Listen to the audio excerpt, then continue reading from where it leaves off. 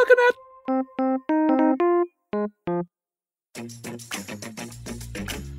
Captain's log, stardate 7403.6. Are you pretending to do a captain's log? I saw that, but I don't believe it. A Vendorian doctor. Shapeshifter? Look, I can set you up with somebody great on the Cerritos. There's that Philosian and Tactical. She seems like a nice plant person. Intelligent plants? Orion's little game of neutrality and piracy is over. For your information, mini Orions haven't been pirates for over 5 years! Time to take this puppy off its leash! Warp me! Hello, interwebs. How are you doing? And welcome to Drawn to Trek, a series where we talk about all the animated forms of Star Trek. And this week we are talking about the latest episode of Star Trek Lower Decks, Season 2, Episode 6, The Spy Humongous. And I am joined, as ever, by the wonderful and amazing Aaron Harvey, who I just noticed... you can't hear this because this is a podcast, but I literally just noticed you're wearing the hologram emitter on your shoulder, and I totally missed that. Yes. It's my EMH, so I figure when if I leave the confines of my yard, I won't disappear. Yeah, I think because that's always a worry. Do you think like this whole pandemic has just been like a ruse to like keep us in our hologram like stations? Like, oh, we can't leave the house, or else we'll just like turn off the hologram grid. Yep, that's it's because they have to do a system update, and if they don't get us to because they're trying to just do it bit by bit, and then as soon as nobody has COVID, then we're like, oh, it's all been rebooted, so we're fine. I mean, go out and live your life. That's the only conspiracy theory that I'll attest to, but that's very much like that falls in like we're all in a simulation matrix sort of thing, which Yes, exactly. Yeah. That was a joke in college. I lived downtown Los Angeles, and we were in a brand new, super clean, almost computer-drawn sort of building because everything was white and it just looked very fake. We were in the pool, and it was like, I don't know if it was an earthquake or something, but just basically the water sort of had a really strong jolt, and it just sort of like had a line. And my friend's like, did the water just glitch? Because that's what it looked like. So we're like, oh, we are in a simulation.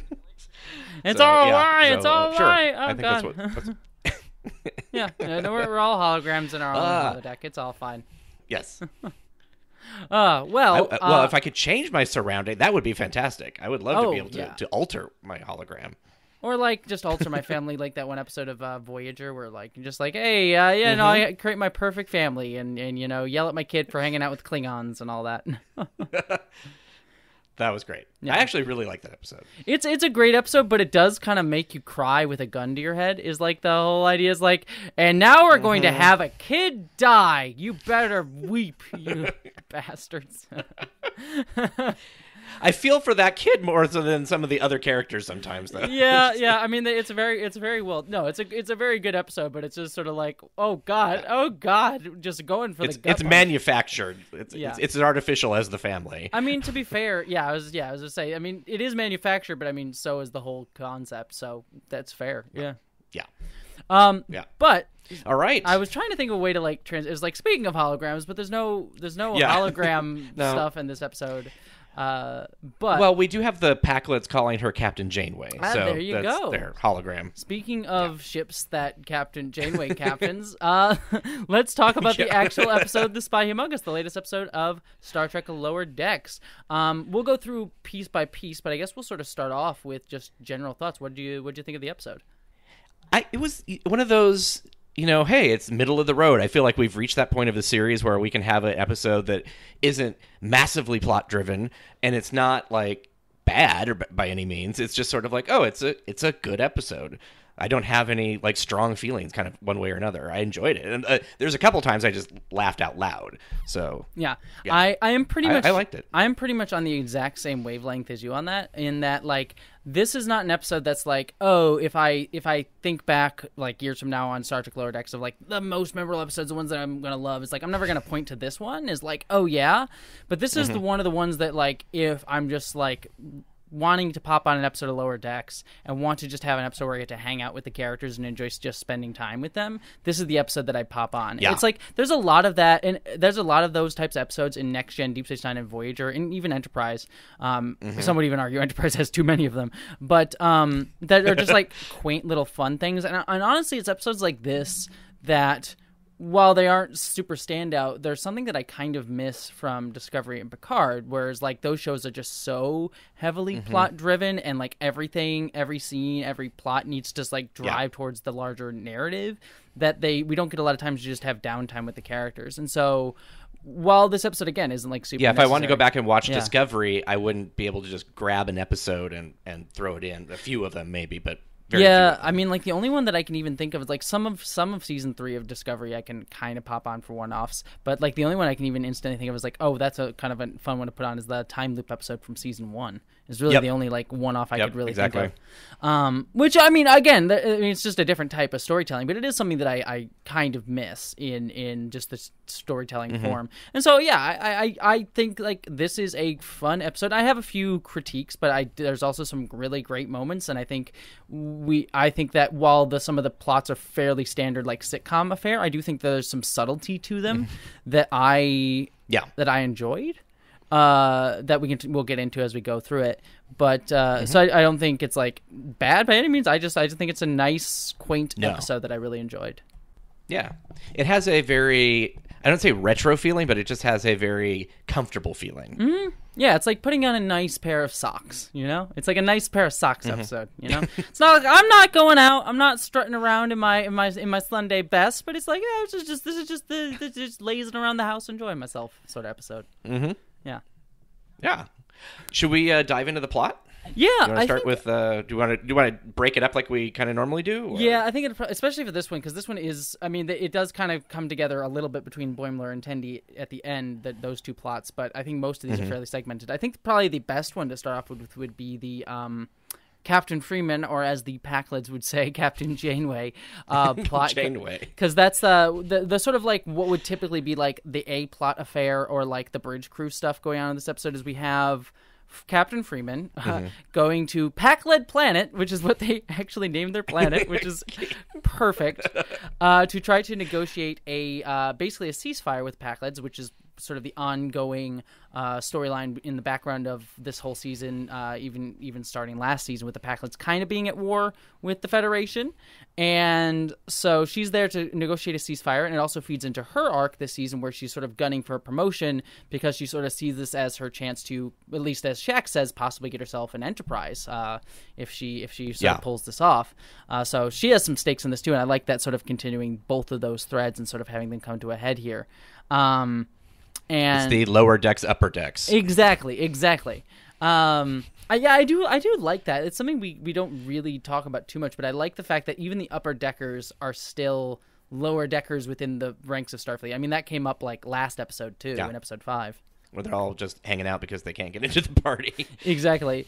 And yeah, I mean, I just sort of like kind of run through this, and then I'll sort of open up to your thoughts. I mean, I felt like this whole storyline was probably the weakest one for me.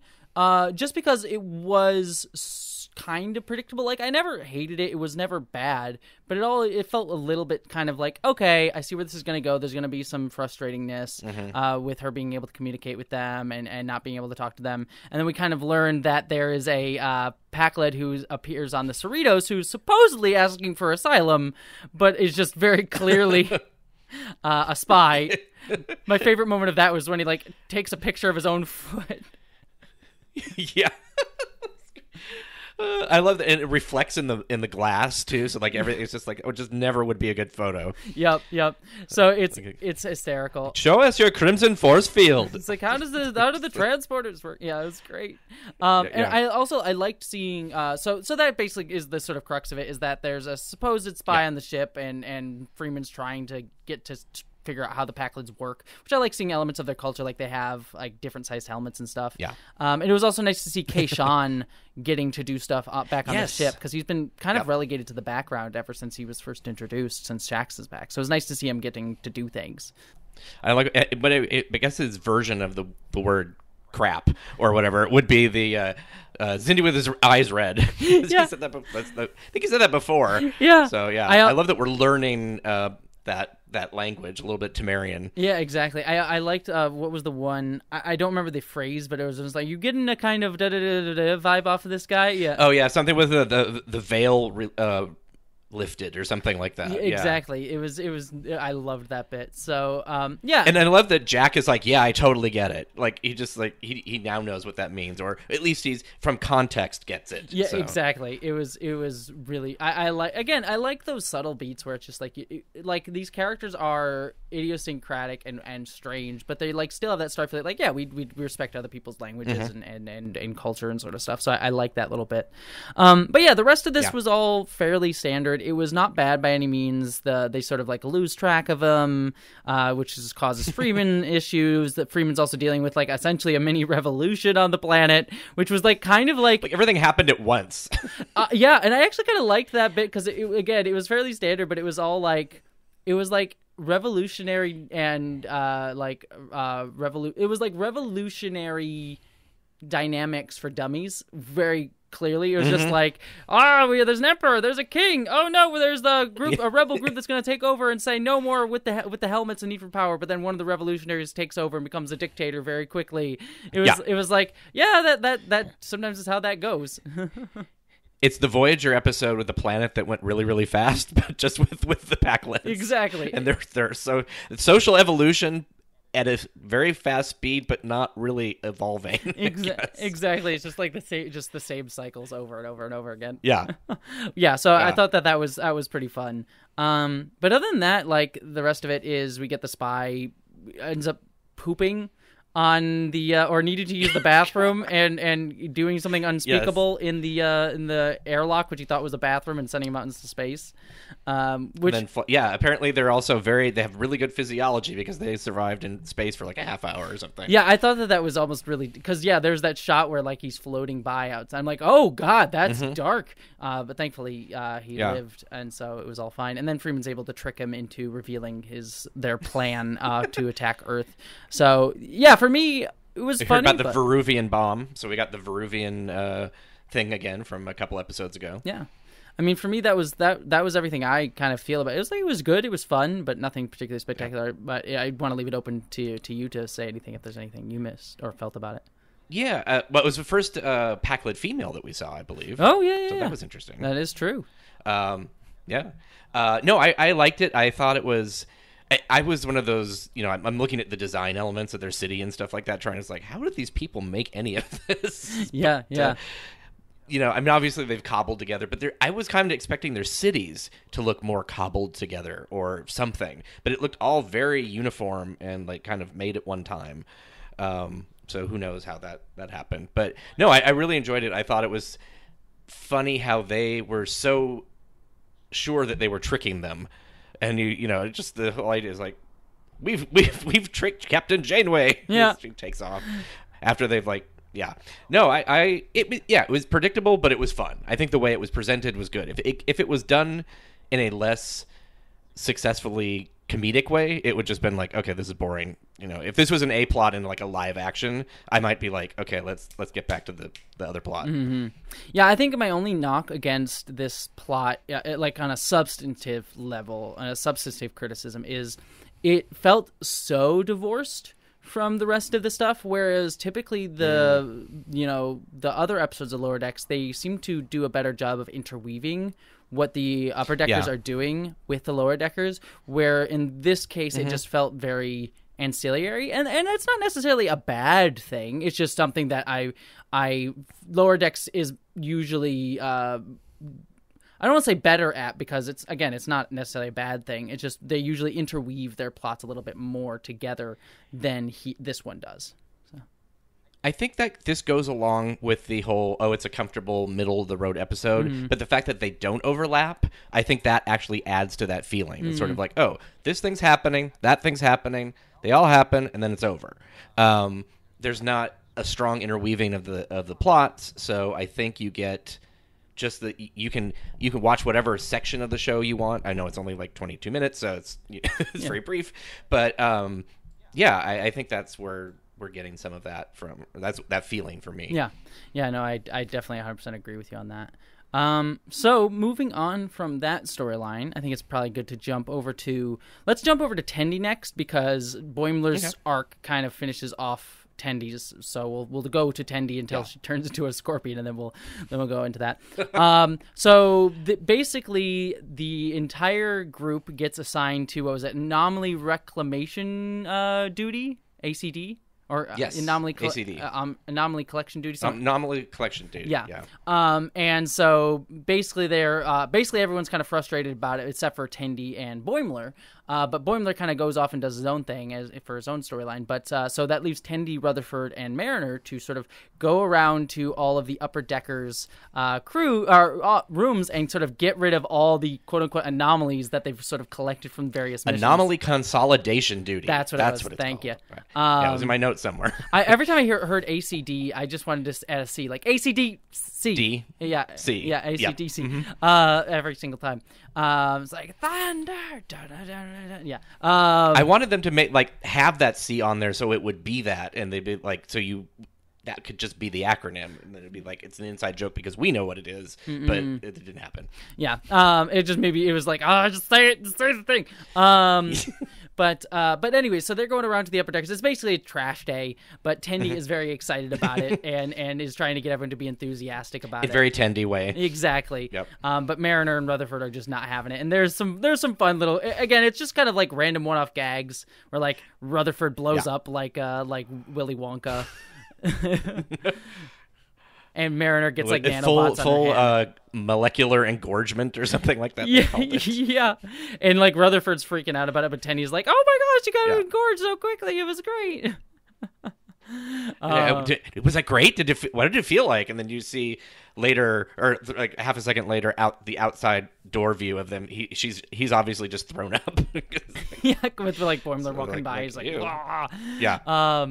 Speaking of which, like a lot of bodily fluids, not just kind of overall in this season, but especially this episode. Yeah, we'll get to it. It didn't feel overly gross, though. I mean, some of it did, but not. One did, and we'll bring it up because one did is the screaming slug. They kind of like a screaming slug, like going, which was great. I loved that sound. It was wonderful. But Tendi gets Mariner and Rutherford are just getting pissed off this entire time about it, and kind of like tamping down Tendi's enthusiasm. And then Tendi gets eaten by the slug, and eventually gets pooped out. And the color on what's on her, you would think it's like the slime slug, but it's just different enough. It's like, no, that's clearly fecal matter. Which, to be fair, I am not. I will say I am not someone who gets that bothered by like fluids or gross out humor. I'm not really someone who gets gross out. Poop, I'm not like the most grossed out by it, but poop is the one thing where I'm like, yeah. It's like so unsanitary. Exactly. That's what I was thinking. It's the bacterial crap about it. Like, oh, crap. See, there you go. Exactly. Again, it wasn't one of those like I'm so prudish where it's like, no. But it was just sort of like just a little gross. It did not bother me in any way close to the Magato episode. Really? See, the Magato episode didn't bother me at all. Like I had zero problems with the Magato episode. Maybe because I wasn't feeling well at the time. It could have been just that, like my state of mind. You already have too many bodily fluids leaking, and exactly. Yeah, for me, it's just like I like vomit and snot and all that jazz never really bothers me, really at all. It's really just poop. Tune into Drawn to Fluids. Right. This is the conversation when I think Star Trek. What type of bodily fluids gross me out is definitely the type of conversation that I tune in for, you know? Yeah, I mean, where else are you going to get this kind of quality entertainment? Exactly. I mean, you're not going to get it like on the actual, official Star Trek podcast. Yeah, no, it's true that stuff. Yeah, or, that's what you're here for. Star Trek Day? No, I think never going to hear that. I think this is like what Mike McMahon's goal probably is. I'm just assuming. It's just like, yes, I want the entire Star Trek fandom to be discussing bodily fluids and which ones bother them most. It is interesting that like in different ways, like different Star Trek shows like are pushing boundaries in, boundaries of prudishness and taste in different ways, like swearing in Discovery and Picard, which again didn't bother me, and I think it's fine. And then bodily fluids here. It's just sort of an interesting note. What will Strange New Worlds test us with next? No. Let's see. I don't know. There's just so much kinky sex on there. Just really. That's what I was saying. It's like, it's gonna be the sex. Yeah. Yeah. Well, he has his kitchen. It's something about food, so maybe we'll be like your culinary taste buds pushed. I don't know. He invites them over for dinner. It's like, yes, and I to this banana.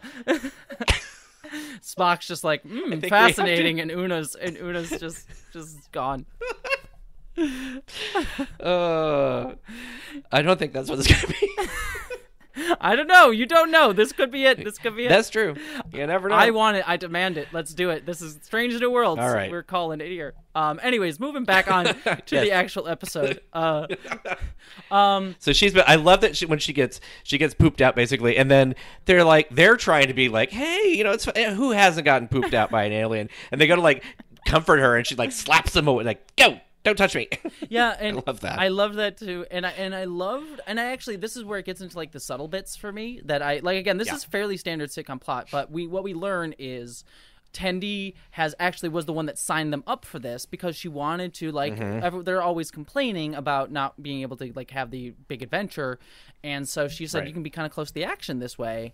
And I thought that the way she sort of that was nice. Yeah, it was very nice, and I thought like what she expressed was kind of deep for her character, about being like just like wanting to try to connect with them, wanting to try and be nice to them, and it connects really well with her arc this season, which is like she is someone who does sort of like she is nice because that is who she is, but also because I feel like she overexerts herself for others and she's less selfish in a way where she needs to become more assertive and selfish.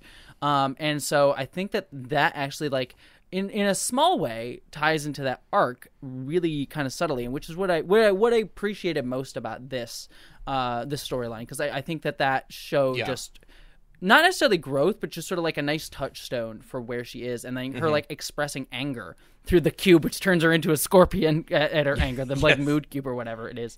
I thought was just a nice sort of like piece of like, this is where she's at right now.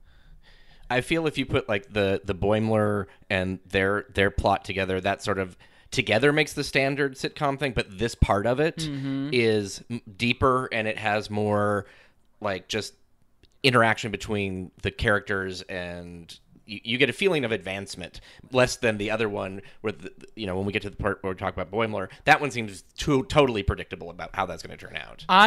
We'll talk about Boimler because I agree with you to a degree, but I actually there's some even subtleties in that one that I actually appreciated as well. Okay. But we'll talk about it in a second. So yeah, I think that we'll talk about the ending of this sequence, but this storyline for Tendi I thought was really wonderful, and the rest of it, like I said, is like the gags are funny, but nothing really particularly stands out, and none of it is even particularly like super Star Trek-ish, other than just like general sci-fi nonsense. Like there's the Three Little Pigs thing that comes up too, which is like the ghosts of the pigs or whatever.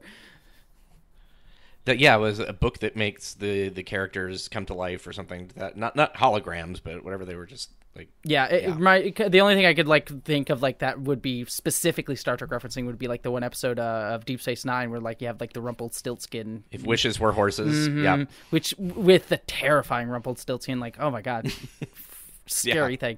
But yeah, I guess it's best to move over to Boimler's storyline, unless you had anything else to say about the Tendi one. No, I think that pretty much covers it. I just really enjoyed their interactions, and the fact that we just got to spend the day with them and just watch everybody's emotional states kind of ratchet up in different directions, and they kind of collided. So I appreciated how that was played really well. Yeah, exactly. And we'll talk about how this resolves in just a minute, because it sort of ties into Boimler. So shifting over to Boimler's storyline, this is the one where I agree with you. I thought it was entirely predictable, and I'll sort of set the stage for you to talk about some stuff with it. But for the storyline here is basically Boimler kind of gets sidetracked when he's sort of off to sort of do stuff with the other group, and he gets sidetracked by a group of other ensigns named the Red Shirts, which is It's so cool perfect. because it makes them sound invincible. Exactly. I love that. Their whole thing is that they're trying to be command types. And they want to hear Boimler like tell story about the Titan and stuff, and like see like They help each other level up, basically. Exactly. So they can... Yeah, but I love that red shirt gag because I love the way it was delivered for me because it's obviously calling out the trope of like from the original series where like red shirts would always die, like that everyone knows, and so it's like a gag that is like fairly like a callback that pretty much it's almost everyone universal knows. beyond Star Trek even. Exactly. But the way it's delivered is like so undercut and subtle where they're just like, yeah, we're the red shirts, so you think it makes us invincible. It's like it doesn't draw attention to itself like some other lower decks jokes do, and I thought that was great. Yeah. There's a couple in here that actually are like that too, just because we have a Kazinti, and there's a joke in there that's also like, if you don't know the animated series, it's like it just goes right over you. Which let's get to that because Boimler just basically joins up with this group, and they're just like, we'll make you command material. You really show your stuff, and of course, like everything, it starts with a makeover. Exactly. You have Jennifer the Andorian getting to see her, and I like and the Kazinti that's been in the background this whole time, as you say. Yeah. And the best, I'll let you explain it because I caught it, and I was pleased with myself that I caught it. But you're the TAS expert, so I want to let you explain it. I swear, I did actually catch it. I'm not like saying that just because like I totally caught it. Yeah. No. So basically, they take them into there's a room with like a mirror, and so they're like giving him different clothes. It's like it's just like this uniform, it just isn't working. It's like it's the same uniform we all wear. You're just like it's like, yes, but are you wearing it or is it wearing you? Yes. So they basically like tailor his uniform. She fixes his hair, and the Kazinti is like, you have to adjust your posture. You can't be like this. And he bends all down and it looks all droopy. And he goes, you have to stand up straight. But what he's doing when he does that, when he looks all bent over, there is the Kazinti telepath in the Slaver Weapon, the original animated series episode, who's this kind of sad sack kind of cat, and because he's has to read everybody's mind, he's just like tortured basically. So he looked like that, this hunched over and all sad. So that nice little call out to that. That was really very, very. That was a very deep cut. And I was like, oh dang! And actually, I might have actually gotten it wrong slightly because are not all Kazintis bent? Because I remember all Kazintis in the series being all bent over. They were all bent some, yeah. But the telepath was even more so. He was just sort of like the most. Yeah. He was the most sacky of them all.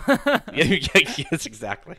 And the other ones kind of they carry themselves tipped but bigger, and he was just like way down low, and yeah. Gotcha. So I because in my official review on my YouTube channel, I called that out, but I say all of them. So you even got more deeper. Oh yeah, no, they all do to a point, but yeah. Cool. I didn't shame myself publicly, is what you're saying. So No. No, definitely not. No. Good. I mean, but that was definitely that specific one, just especially the way he looked and everything like that. So yeah. So what you're saying is I got it wrong. It's fine. No big deal. No. Just say that. It's fine. It's okay. I'll be. You shamed. got it more right than 99.9% of the people watching it will probably have no idea what that even is. Stoke my ego. It's fine. All right. Let's move on. I'm happy that Let's move on. You know that the animated series exists. I mean, hey, that's like half the battle. Because knowledge is power. Anywho, yeah. Moving on though, we. And by the way, I'm going to make a real quick Star Trek Day thing that I'm. This is my one annoyance my grievance that I'm going to air. There was zero, not even like a screenshot inside of the, like, here's all the things that have happened in Star Trek for the last 48 or 5 years. There was no animated series at all. That is kind of. And I do like that. It's weird because it's now getting more light shined on it that it probably has in a while because of Lower Decks and all of the little Easter eggs that are being called out. Mm-hmm. So more people are noticing it, and it just seemed weird to me that it was not even mentioned. Yeah, I'm like, honestly, the one that surprised. I mean, I could see them not doing a like little piece on it like they did the rest of the series on Star Trek Day, right? But yeah, totally. I'm surprised they didn't even have it in the like. They had like the sort of what am I blanking on the words? The montage. The montage sort of like reel, the excitement reel. I forget what they're called. They're like reel of hype reel. I forget what they're called. There's an actual term for them, but I blanking on it. But regardless, I'm surprised it wasn't even in that. Like there was not even a shot at all in there that I was. There's like, not an obligatory yesteryear shot, which is what they always pull out. Something from that episode. Yeah, the Spock kills his dog episode. At least you got to reference that. Yeah, exactly. But yeah, no. So so that was. I just had to call that out because I'm just like, hey, we haven't talked since then. Yeah, it is kind of. Yeah, I was right there because we were watching Star Trek Day together. I was kind of upset with you. I was like, come on, give it a little something. It's still worthwhile. I mean, if you wanted to do a panel, it's not like we couldn't go on there and actually be those people. But whatever, that's fine. It's fine. It's no big deal. But yeah, so there's. I forgot where we were at. So we were the makeover basically. Yes. It's like, and he's at the end. He's like, he's got like shoulder pads, and his hair's been, I guess, feathered or not, but like shaved on the side. But to me, it almost looked like he had fake gray put into it. Yep. And he was, he basically had this command presence. Yeah. So. And then my favorite bit comes next when they sort of like have him do a class on like giving speeches, and he's really bad at first, but then he gives an excellent one that just is like super. Like I was legitimately like, that's a great speech. And it suddenly turns so like the entire room around him looks like it's the Enterprise D bridge, which was fantastic, and everyone else is just like clapping and just like. Really enjoying it. What's happening to him is what we perceived on stage when we were doing Night Shift. I think. It's like your brain just like fills in all of the stuff around you, and you're like, oh wait, this is just a stage with nothing on it. Yeah. So it was a nice cut because when it like hard cuts, he's still on stage, and there were 5 lights behind him. If you noticed, I don't know if that was intentional or not, but it was a nice little. I thought it was a nice call out. We'll give them credit for it. Yeah, you know what? Even if it wasn't intentional, someone should just say it was. So whichever background artist did that, you're awesome. You did it. Yes. I'm sure. But yeah, so that was really great. But then we sort of continue on, and this is where I'll talk about like my bit about why I thought this was actually more subtle than maybe at least for me is. Typically in these types of storylines, the whole concept of what it's sort of built upon is that the character will go off and then there's a moment, and the episode sets this up where they're like, oh, well, you don't want to hang out with your old friends, right? We're the cool ones. And there's and the guy, the lead sort of guy of the red shirt says that.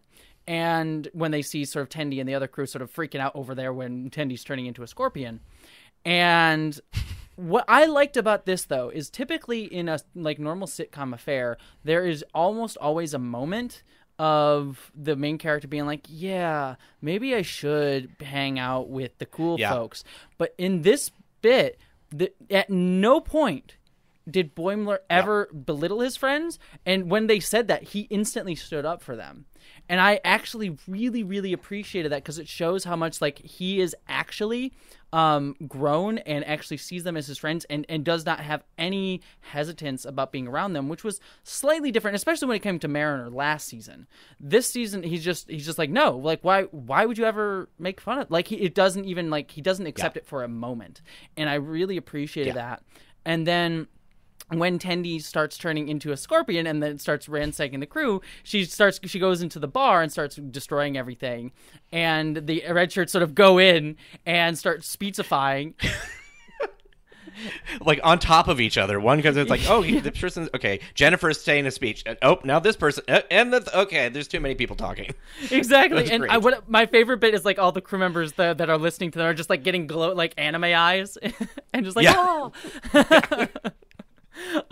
So that was, and then really they get confused as more voices, and having what did he? It's like, we're trying to inspire the crew. We are the crew. The crew. Like, exactly. And this is another piece of this that I loved, and how I loved that it showed where Boimler is at, because again, it's normally in these types of scenes, it would be Boimler would try to do that too, and then realize what he has to do. But no, Boimler in this is like, no, that you like instantaneously. He's like, no, he springs into action and he debases himself in order to like constantly like someone's like, give me like varying heats of candles for the cake, and like slams it in his face to try to get Tendi to laugh, and it's really, really good.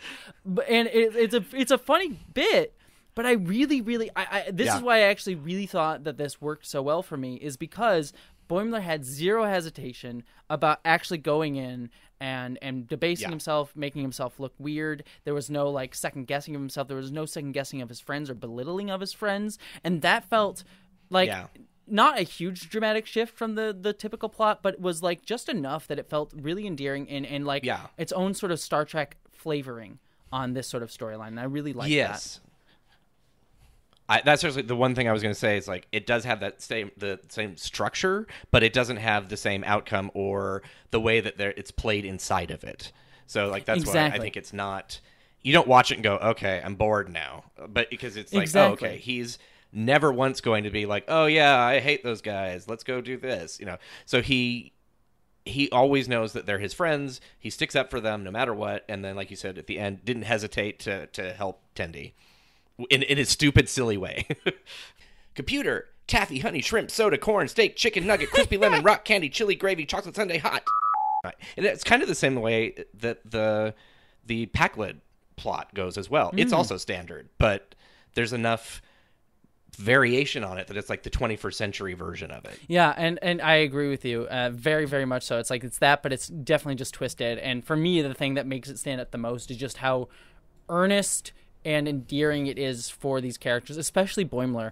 I really thought he's grown a lot. Exactly. Like this is what I was worried about when the episode started and we saw Boimler go off with these guys. I was actually worried that this was going to be like a kind of a repetition of his character, where he's just like, I want to be a commander again, and but it just really shows. Where we're getting a reset of the thing that we were worried about, where it's like, oh, it's slowly sliding back towards season 1. Exactly. But in reality, what this shows to me is how Boimler, like he knows how to be a real commander, and that comes out at the end and is revealed at the end. Like the red shirt guy, who's the leader in charge of the red shirts, whose name I kind of forget. He asks Casey. Yeah, Casey. Thank you. He asked Ransom, "Oh, can I get to be the acting captain on the bridge?" Which is sort of like the carrot that they were all sort of running after this whole episode. And he gets it, and Ransom's like, "Yeah, sure, whatever, I don't care." And when he gets it, it's only there for like 2 seconds before Shax takes over and sends him to clean up the poop from the Pakled. But but Ransom actually takes a moment to stop and say, "Hey, good job with your leadership there in the mess hall," or whatever it was called, Boimler. And I really like that because, again, it just shows that he actively has grown. He is not the one who's like searching how to be a good leader. He is a good leader, and a good leader knows that like sometimes you have to debase yourself and throw candles in your face to get the job done. And I really like that.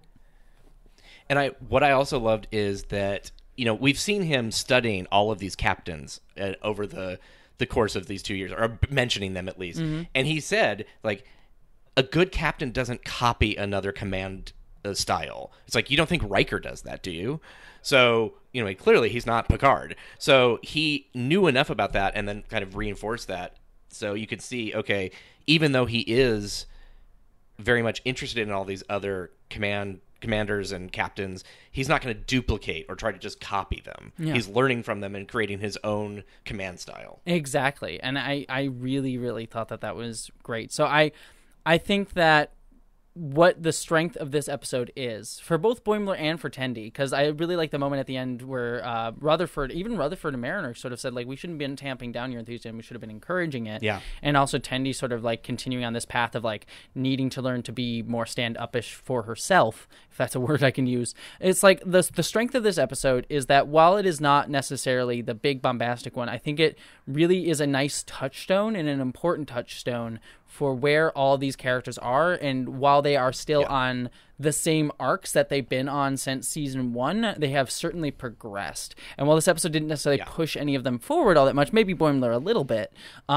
it was more just like, here's where they are at compared to where they were, and you can see a marked sense of growth with them. And I thought that was really nice and important. And why episodes like this, while not the big memorable ones, are the ones that are important along this type of journey for characters like this. Depending on what happens for the rest of the season, this might be that sort of anchoring episode, and then as things start to progress towards a season finale, things ratchet up and change. So this is sort of like here's baseline, now things will change. Exactly. It's like this is where we've gotten them to from season 1. Yeah. And now we're going to even change it from here for the final 4 episodes of the season and going into season 3. So yeah, I the more I think about it, the more I really like this episode. That again, it's just not. I know I've talked myself into like, oh wait, this was kind of like not a meh, but it was just sort of like, yeah, it was good. Yeah. To my like, oh, I actually really kind of like this episode quite a bit. Yeah, I'm on the same wavelength. Again, it's not going to be the one where I'm like, oh yeah, it's up there with Crisis Point or Not Crisis, yeah, exactly. It's not like up there with that. Or even like last episode. Like last episode, I would actually put in it like a top tier as well. So it's not on that level, but it's one that I really think is necessary for character arcs like this, and necessary for shows. And like I said at the top, is something that I'm missing a little bit from Star Trek Discovery and Picard. And wish those shows just have, every once in a while just have those one-off episodes where the characters just get to futz around. Well, and hopefully Strange New Worlds will kind of be that. And depending on how Picard works, it feels like maybe you'll get that one episode where I want to watch them when they go to, Whole Foods in the 21st century. I don't know. I'm just making something up.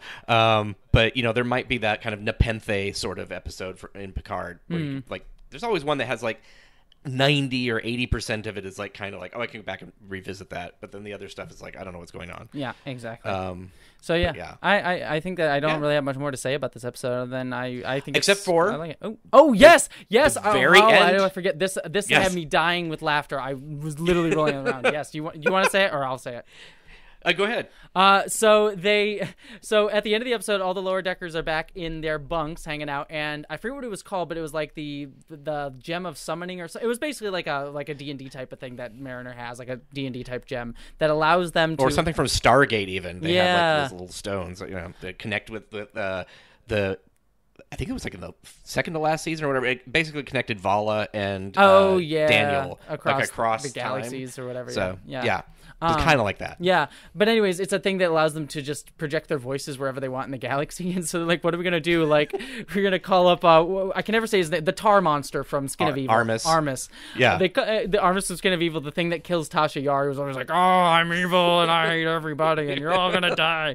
And so they call him, and he's just like sitting on he's just a tar monster on the planet. It's like, oh, I'm really sad and hate everything. And they just start I wish there was somebody here for me to torture. Yeah, and they're just like, oh, you're going to have to find us, Armus. And you're just pissing him off. But I just love when it's like, they're like, shh, shh, shh. You hear the people in the background kind of like they're on a phone, basically. Yes. Oh, my God. That has to be my favorite, one of my favorite callback gags that Lower Decks has done. It is so good. And just a little throwaway bit. It's just it's chef's kiss to the episode. Yeah, I love that. It's similar in I think structure to like the O'Brien one from last season, where it's like it's just tacked on at the end. Mostly only deep cut Trekkies will get it. I mean, O'Brien's not that deep cut, but you have to be like, it's not something if you don't know anything other than Lower Decks, you're not going to get. But it's a really, really funny bit that I just really adored. Yeah. We're touching your stuff. What stuff? Where? I do agree with you. The best part of it is just them is like, no, shut up. Yeah. Oh, that was so perfect. Yeah. Yeah. Wonderful end to the episode. Yeah, I was quite I hope they use that for something in the future. It'd be fun if that was just like something that they seeded in, pocket away, and it ends up helping at the end of like in episode 10 or something. Yeah, like a Chekhov's weird talkie gem or whatever. When you introduce a talking rock a rock that you can talk with in episode 6, it has to come back. Yeah, exactly. So ultimately, that was a great little end cap to the episode. And I like I said, I really like this episode. It's not my favorite, but it's by no means one that I didn't enjoy heavily. So if that's the way. The more that we spoke, I think what I really enjoyed is the fact that it was like standard kind of structure, but what they did with it is what was important. Mm-hmm. Exactly. So that made it better. Yeah, exactly. I think I totally agree with you. So yeah, that's kind of my thoughts on that. Do you want to talk about maybe some pins that I was trying to segue. I was trying to find a natural segue. Well, you know what Armus might need to cheer him up is some pins. Fan sets pins. Yes. Don't think that's gonna work. I don't know how would he put it on and it would just like get absorbed into him. Yeah. Yeah. So thank you. Now that we have made this like elegant, totally seamless, elegant transition. Yes. If you want to get a discount on Fan Sets, which is a company that has pins for everything Star Trek. I mean, we have got all the characters from Lower Decks. We've got a Lower Decks comm badge.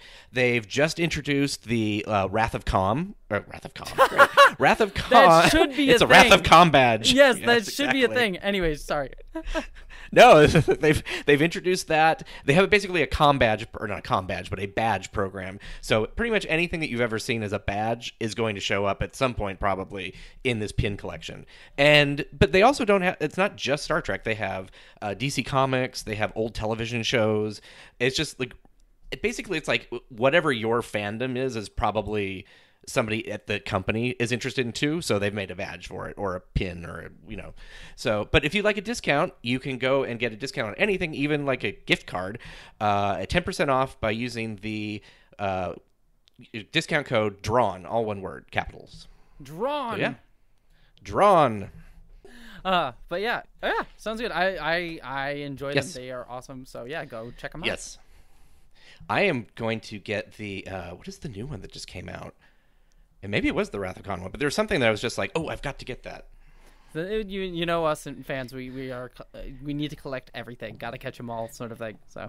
Well, that's true. Yeah, we were joking that there needs to be the collector's pin that the guy was wearing in the second season, episode 2. What is that called? The collectors. The yeah. I know what you're talking about. I don't know. I remember that episode. The puppet, Kayshawn. Okay, Kayshawn. Yes, Kayshawn, his eyes with his eyes open. Yeah, that's it. Yeah. Yeah. But yeah, so that's I would love to see that as a pin, because I think it would be like it's sort of the symbol of the Star Trek collector, basically. Yeah, exactly. That's great. So yeah. Well, that yes, I think wraps out our episode today. I think so. Yeah. Yep. I hope everyone enjoys it. And oh, sorry. Yeah, definitely. And is there anything? Where can we find you online? Oh yeah, I gotta check you out in your other hawk you got my a lot wares. of stuff going on. Hawk my wares. Yeah. Yes, you can find me on Jessie Gender on YouTube, where I do my sort of video essay type stuff, going down to 2 videos a month there, but making them bigger and better, so that'll be really exciting. You've got a fun one coming up too. I do. I got a few fun ones coming up, actually. I hope. At least I hope they are. We'll see. And then I have a secondary channel called Jessie Gender After Dark, where I do reviews of things like Marvel's What If, and a few other things. I'll probably be reviewing the Hawkeye show over there as well. I also review every episode of Star Trek, but that's on my main channel as well.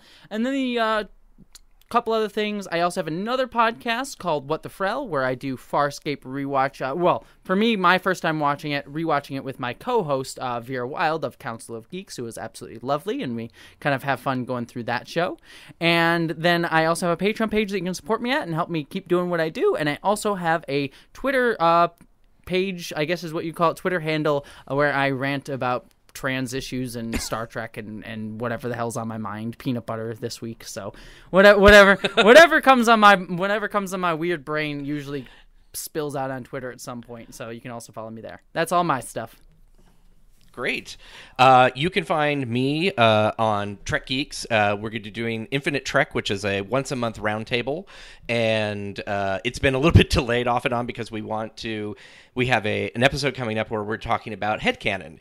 We're going to have Noah Averbach-Katz, who played Rin in Discovery. He's going to join us with his headcanon, which is probably going to include his wife, Mary Wiseman, who plays Tilly.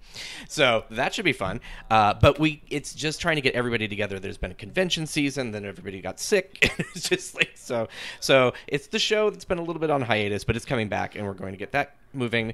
And if you go to Twitter, you can follow me as Geek Filter, and I will tweet stuff out about Easter eggs, and there's going to be a fun project I'm starting, which I will talk about in the future. So a little bit of a vague posting there, I guess. And always fun. Yeah, so that's where you can find me. Sweet. One other thing that I actually forgot, I might as well announce it now, is that if you live in the Seattle area or the Redmond area, I'm actually going to be at RustyCon in 2 weeks. Oh. Yeah, not this weekend, but next weekend, because I'm actually going to be on several panels, including this might interest you, Aaron. Well, I'm certain it will interest you. I am going to be moderating the guest of honor panel, who the guest of honor is David Gerald. which will be super cool. I get to ask him Fantastic. questions for 30 minutes and then hand it over to other people to ask him questions. So it'll be a fun time. I need to not freak out too much in that, and then figure out exactly what I'm going to ask him. So it'll be kind of fun. Great. And David Gerald may be showing up, popping over to Drawn to Trek at some point, too. I know we were planning on that. So, yeah, I probably will. I'll probably mention it to him when I see him. Nice. So.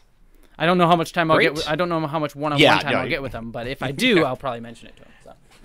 Cool. Yeah. That's fantastic. I bet it's got to be nice to go out and kind of be among people and just, experience folks. Something beyond a screen. Yeah. It's a little bit nerve-wracking, but it should be fun. I also went to PAX West a few weeks ago, and they did a good job of like screening everyone to make sure that they were all vaccinated, but it was still sort of like, people, oh my god. Yeah. So yeah, no, I totally get that. Like even when you think it's completely safe, there's something in the back of your head going, it's not even go now. And I mean, the COVID thing of it too is anxiety inducing. But even beyond that, it's just like I haven't been around this many people in a while, and it's just like a lot for someone already with social anxiety. So totally, that's where it's just like I'm gonna go use the restroom and be back in 30 minutes. Exactly. Well, yeah. So that's where I'll be if you're in the Seattle Redmond area. So come check that out. Go. Yeah, it should be fun. Awesome. Well, thank you for joining us, and we will talk to you next time. So live long and prosper. Live long and prosper. Don't you give me that sarcastic Vulcan salute!